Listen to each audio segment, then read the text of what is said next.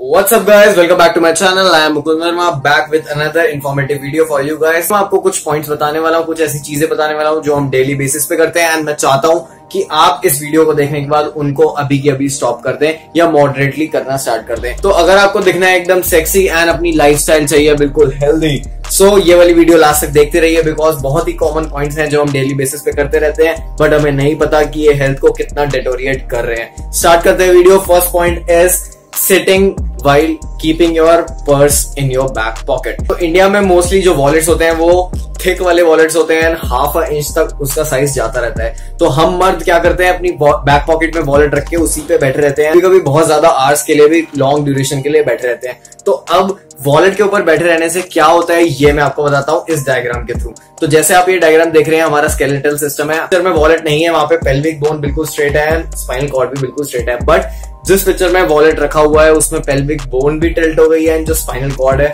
वो भी unusually tilt हो गया है। तो जैसे आप देख सकते हैं, अगर आप आवर्स के लिए ऐसे बैठे रहेंगे तो आप अंदाजा लगा सकते हैं कितना ज्यादा स्ट्रेस एंड स्ट्रेन में आपकी स्पाइनल कॉर्ड रहेगी, पेल्विक एरिया रहेगा, बैक मसल्स रहेंगी एंड वो लेटर ऑन जैसे आप इसे प्रोक्रेस्टिनेट करते रहेंगे इस चीज को, और ज्यादा आपकी जो प्रॉब्लम है वो बढ़ती जाएगी। बैक पेन की, नर्वस सिस्टम में भी प्रॉब्लम आ सकती है।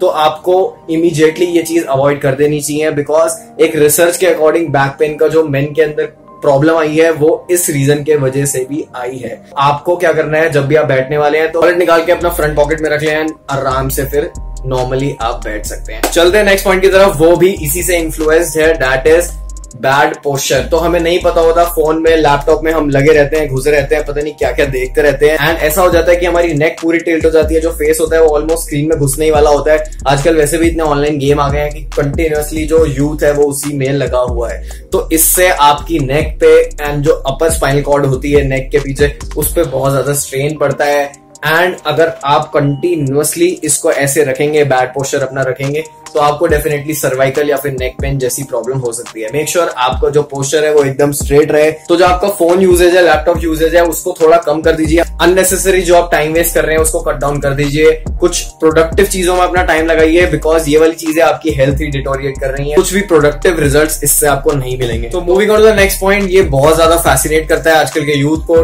टीन्स को, एंड जब आप टीन एज में होते हैं, that is eating junk food all the time. तो जब हम अपनी टीन एज में होते हैं हमें लगता है हम कुछ भी खा लेंगे तो हमारा डाइजेस्टिव सिस्टम में कोई प्रॉब्लम नहीं होने वाली है, जो भी खाएंगे हर चीज से हमें अच्छी हेल्थ ही मिलेगी एंड ये हमारी हेल्थ को प्रोवाइड करेगा।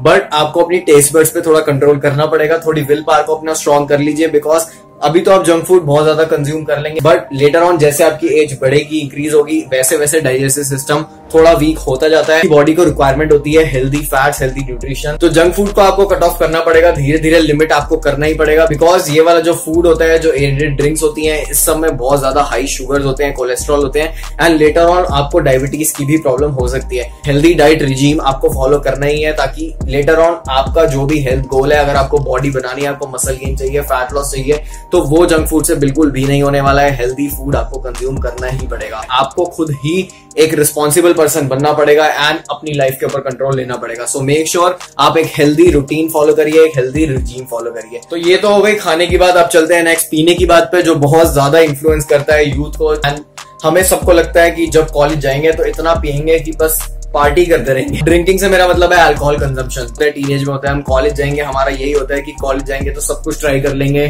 जितनी सिगरेट होती है उतनी पियेंगे, जितना अल्कोहल होता है उतना पियेंगे। ट्राई करना इज ओके बट अगर आपने ट्राई कर लिया आप हो गए एडिक्ट तो ये चीज आपकी लाइफ भी बहुत ज्यादा इफेक्ट करेगी, आपकी फैमिली की, आपके जो भी सराउंडिंग में आपसे कनेक्टेड पीपल है उनकी भी लाइफ बहुत ज्यादा इफेक्ट करेगी।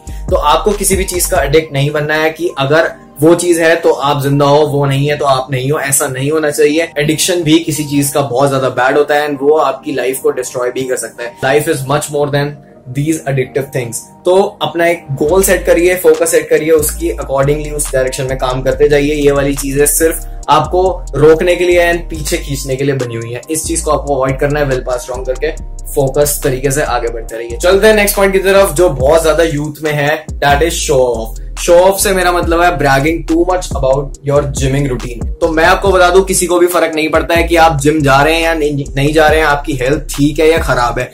ये आपका इंडिविजुअल गोल होना चाहिए। आपको अपने लिए जिम करना है, आपको अपने लिए वर्कआउट करना है, ताकि लेटर ऑन आपकी हेल्थ इशू ना हो। आपकी अभी जो करंट सिचुएशन है, आप फिट हो जाएं, आपकी जो हेल्थ है वो एकदम परफेक्ट रहे। किसी को भी फर्क नहीं पड़ता है कि आपने 100 किलो से डेडलिफ्ट करी है या 100 किलो से वेटेड स्क्वाट्स कर रहे हैं। आप जो भी कर रहे हैं, वर्कआउट कर रहे हैं, फिट रह रहे हैं, वो अपने लिए रह रहे हैं। तो मेक श्योर आप अपने लिए रहें। सोशल मीडिया पे कंटिन्यूअसली इस चीज को पोस्ट करना एंड ब्रैग करना कि मैं जिम जाता हूँ एंड बॉडी बना रहा हूँ, इस चीज को अवॉइड करिए। जब आप बहुत ही अच्छे फिटेड क्लोथ्स पहनेंगे तो लोग आपके फेस पे ही आपको कॉम्प्लीमेंट देंगे। So stop bragging about lifting heavy weights in gym and be a mature man. ये इमेच्योर जो चाइल्डिश हरकतें हैं, इसे छोड़ दीजिए। The next point is staying inside your house all the time. कुछ लोगों को होता है कुछ काम नहीं करना, बस सारे दिन बेड पे लेटे रहो, नेटफ्लिक्स देखते रहो, पबजी खेलते रहो एंड ऐसे ही लाइफ चलती है। इससे कुछ नहीं होने वाला, आपका करियर पूरा डिस्ट्रॉय हो जाएगा, कुछ आपको नहीं मिलने वाला। अगर आपका कोई गोल भी है वो अचीव नहीं होने वाला। आपकी बॉडी को फिजिकल रिक्वायरमेंट होती है, फिजिकल वर्कआउट की जरूरत होती है एंड स्वेटिंग भी आपके लिए बहुत ज्यादा हेल्दी होता है। तो मेक श्योर अगर आप जिम नहीं जाते हैं तो